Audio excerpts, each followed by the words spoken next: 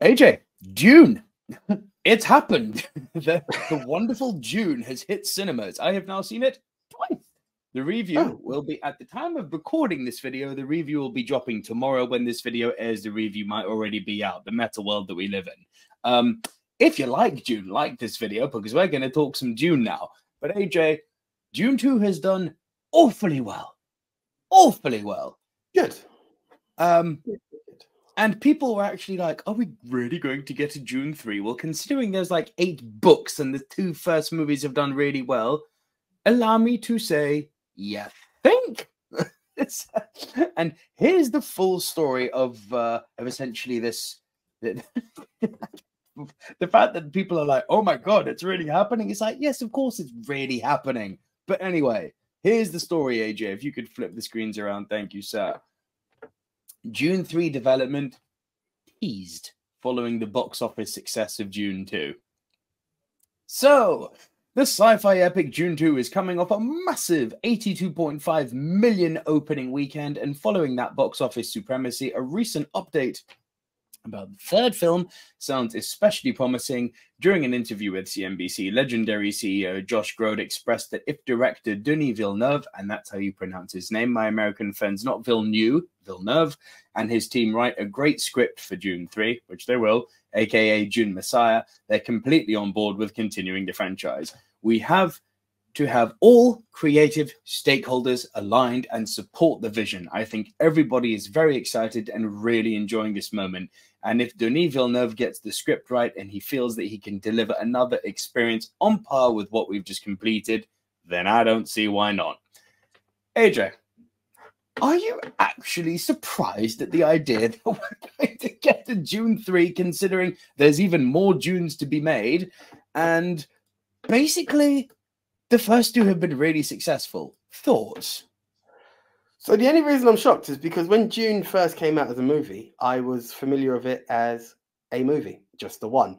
So even when I went to see the original, well, this is going to get confusing. When I went to see the latest version, part 1, I was shocked that there was a part 2, because I was like, but Dune is just one movie. Not familiar with how many series there are in the book. So I thought this was the completion. Finding out that there are 8 books and that they're all going to get their chance to breathe. I mean, look, I really enjoyed the first one. I've been away this weekend, so I've not had a chance to watch it as yet. However, it is something that was quite high on my list. Like last year, I was pumped thinking it was coming out then. It then came out this year. So it's one of those things that the production of the film is right. The acting and the whole ambience of the film is in its right place. Now, if you've got it's not a cash grab if you're following a series of books. If you're following that, and if you can just keep to that same beat, then you're onto a winner. And for that, I fully endorse it. I'm happy to see it all come about. Listen, I go so far as to say that it would be great to see Denis Villeneuve continue making this, because he's clearly got his finger on the pulse with this franchise, and he clearly really knows what he's doing with this world. That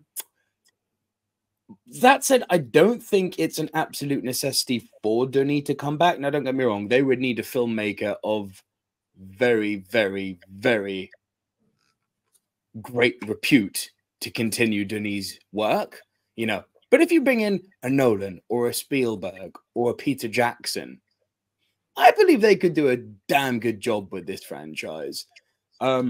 Would I like to see Denis continue? Sure. Am I surprised at the fact that we're getting a Dune? I mean, this isn't news for me. Dune 1 and 2 have been so well received. I'll say this. I did say this in my review. I do think Dune 2 has been slightly overhyped, but it's still fantastic.